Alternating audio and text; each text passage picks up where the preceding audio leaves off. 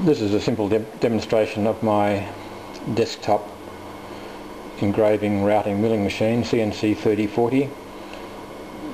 Primarily it's a program which I wrote in G-code to test for myself the operation of the circular arc function, of parameter setting and using, and subroutine calling. It basically manufactures a sort of a clock face, a very simple clock face, drilling 12 holes and routing a circle around them.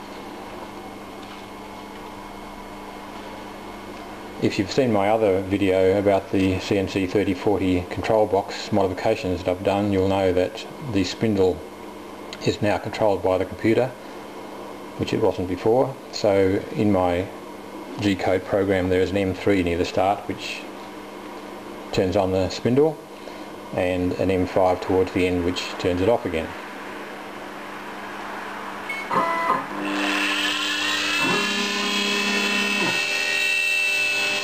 So here we're drilling the 12 hole.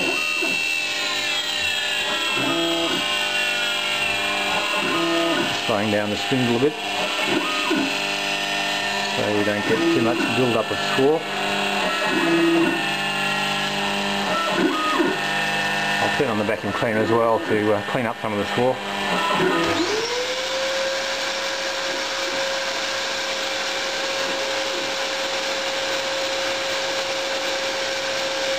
We're now routing the circle.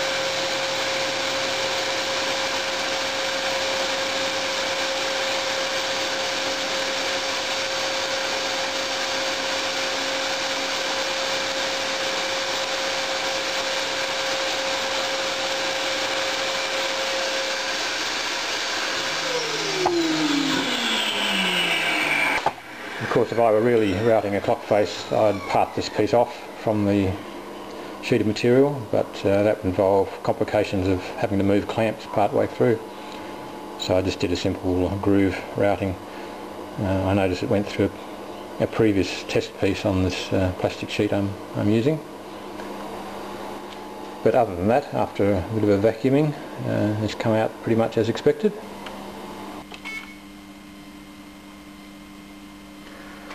Here we see one of the Mark III screens that shows what's happening as it works its way through the program. You can see it zapping up and down this little subroutine here as it drills each hole.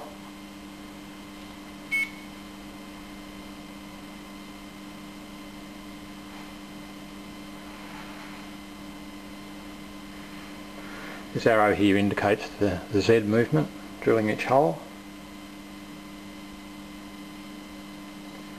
And now we start the circular arc, which in fact is a complete circle.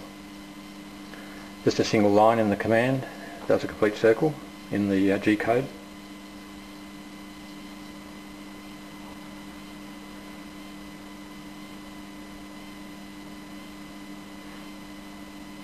Let's skip to the end to save a bit of time. Finally we get to the end of the circle, turns off the spindle and parks the head back at 0.